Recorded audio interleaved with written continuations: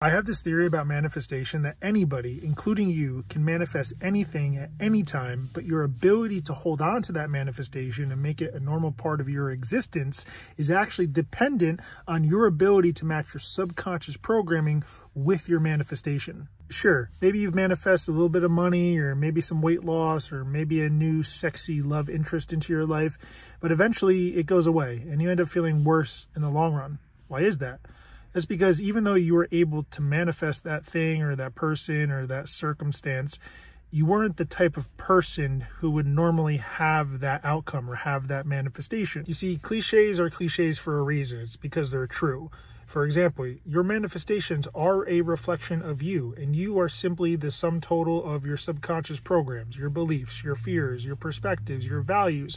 All these subconscious programs that are running inside of you are actually what determine what you experience outside of you, your circumstances, the things you achieve, the things that you have, the money in your bank account, the weight on the scale, the person in your life. All of those things that you want to manifest, the only way they're going to stick around is if you actually become that person at a subconscious level who would normally and naturally have those things. The good news is you weren't born with any of the subconscious programs you have now. All the beliefs that you have, all the fears that you have, you had to learn what to believe and what to be afraid of. And this happened when you were a little kid. The things that were done to you, the things that were said to you, the things that you witnessed, all made your brain form certain beliefs and fears in an effort to help you navigate the world around you.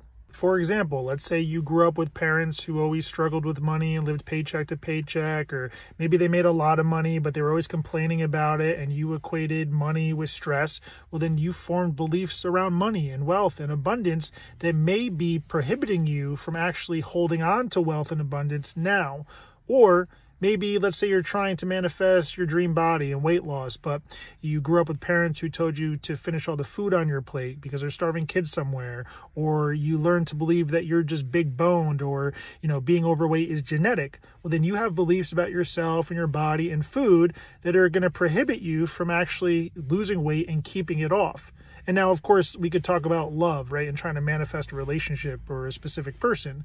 Well, if you grew up with parents who didn't show you love, they never celebrated you, or maybe they were even abusive towards you and you never felt that love and self-worth, well, you're not going to be able to manifest love outside of yourself because you don't have that program running. And so my point again here is that you have to align your subconscious programs at like a real neurological level with the outcomes that you're trying to manifest. Now, in my own experience, hypnosis was the fastest way to change my own subconscious programs. And once I found hypnosis, I ended up losing almost 100 pounds in 6 months. I manifested a 7-figure net worth by the age of 32, almost 1 million followers on social media. Everything I have in my life fell into place and stuck around because I actually hypnotized myself and reprogrammed my subconscious mind to allow all of it to happen naturally.